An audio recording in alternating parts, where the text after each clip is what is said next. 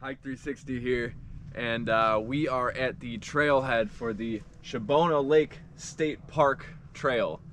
In our book, it actually says this is a state recreation area, but I think it is a state park. So we've got a 4.9 mile hike ahead of us.